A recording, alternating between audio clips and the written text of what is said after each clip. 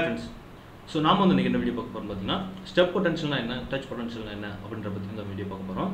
So புதுசா யாராவது viewers இருந்தா நம்ம சேனலை சப்ஸ்கிரைப் பண்ண மறந்துடாதீங்க. சோ உங்களுக்கு இந்த மாதிரி 19 வீடியோக்கள் காத்துட்டு இருக்குது நம்புறேன். சரிங்களா?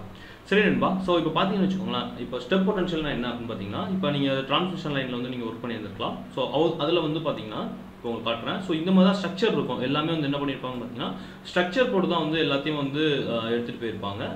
So இதனால என்ன அப்படினு பாத்தீங்கன்னா, சோ இப்போ பாத்தீங்கன்னா ஃபால்ட் வந்து நடக்குது. சோ ஃபால்ட் எப்பவுமே பாத்தீங்கன்னா ஒரு எக்ஸாம்பிள் பாத்தீங்கன்னு வெச்சுக்கோங்களா, ஃபால்ட் நடந்துச்சுன்னா நம்ம இதுல நிறைய வேரியஸ் வந்து எப்படி போட்டுக்கணும் பாத்தீங்கன்னா, இப்போ ஒரு சின்ன ஒரு லைட்னிங் அரெஸ்டராக இருக்கட்டும், சரிங்களா. ஸோ இதெல்லாம் மற்ற இடத்துல வந்து ஃபால்ட் நடக்குது அப்படின்னு சப்போஸ் இன்சுலேட்டர் வந்து ஃபெயிலியர் ஆகுதுனாலும் சரி, ஸோ இன்சுலேட்டர் வந்து அதிகமாக வந்து ஃப்ளாஷ் ஆகுதுனாலும் சரி. ஸோ அப்படி பார்த்தீங்கன்னா ஃபால்ட் கரண்ட்லாம் எல்லாம் எப்படி வந்து ஃப்ளோ ஆகும் பார்த்தீங்கன்னா, ஒன்லி பார்த்தீங்கன்னா இந்த டிரான்ஸ்மிஷன் லைன் டவர்ஸ் வழியாக தான் ஃப்ளோ ஆகும். கரெக்டாக?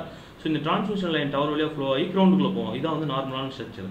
அப்போது ஒரு மனுஷன் வந்து சப்போஸ் யாரோ ஒரு பையன் வந்து அந்த இடத்த வந்து கிரிக்கெட்டோட வந்த பையன் வந்து டச் பண்ணி நிற்கிறான் அப்படின்னு பார்த்தீங்கன்னா, ஸோ ஃபால்ட்டி ஏரியா வந்து டச் பண்ணுறான்னு நிற்கிறான் பார்த்தீங்கன்னா, ஸோ அந்த ஃபால்ட்டி ஏரியாவிலேருந்து சரிங்களா, அந்த ஃபால்ட்டி அந்த ஹையஸ்ட் பீக் பாயிண்ட் இருக்கும் இல்லையா, ஸோ அதான் மேக்ஸிமம் கையை வச்சு தான் தொடுவோம். ஸோ அந்த கையை வச்சு தொடுறதுல வந்து அவனோட காலுக்கு கீழே இருக்கும் இல்லையா, கீழே அந்த கிரவுண்ட் பாயிண்ட்டுக்கும் உள்ள இன்பிட்வீன் உள்ள வோல்டேஜ் தான் என்னன்னு சொல்லுவாங்கன்னா அந்த பொட்டன்ஷியல் அப்படின்னு சொல்ல வோல்டேஜ் தான். அந்த பொட்டன்ஷியல் அப்படின்றது தான் அந்த டச் பொட்டன்ஷியல் அப்படின்னு சொல்லுவாங்க. அதாவது ஃபால்ட்டி ஏரியாவை தொட்டதுல இருந்து அவனோட ஃபுட் கீழே உள்ளது வரைக்கும் உள்ள வோல்டேஜ் தான் வந்து என்னன்னு பார்த்தீங்கன்னா டச் பொட்டன்ஷியல் சொல்லுவாங்க. சரிங்களா?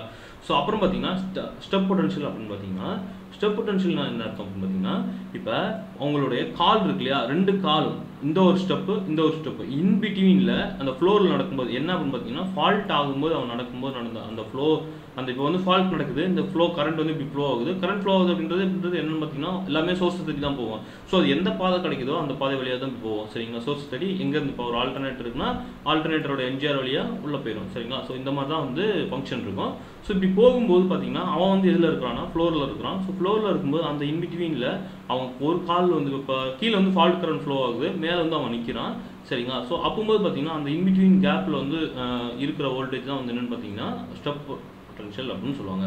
அதாவது ஒரு ஃபுட்டுக்கும் இன்னொரு ஃபுட்டுக்கும் உள்ள இடையில உள்ளதான் வந்து நம்ம ஸ்டெப் பொட்டன்ஷியல்.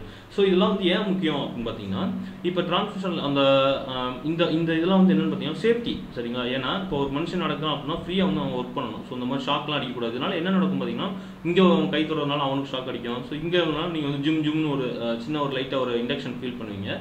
ஸோ அந்த மாதிரிலாம் நடக்கும். ஸோ இதெல்லாம் அவாய்ட் பண்ணுறது எப்படின்னு பார்த்தீங்கன்னா வச்சுக்கோங்களேன். ஸோ அதனால தான் என்னென்னு பார்த்தீங்கன்னா டிரான்ஸ்ஃபார்மர் எல்லாம் ஸ்டோன் போட்டிருப்பாங்க பார்த்தீங்களா. ஸோ ஸ்டோனு, ரப்பர் மேட்டு இதெல்லாம் போடுறது வந்து இதுக்காக தான். ஸோ குட்டியாக வந்து இந்த மாதிரி கல் போட்டிருப்பாங்க. இந்த பர்பஸ் இந்த குறைக்கிறதுக்காக தான் வந்து மெயின் பர்பஸ்.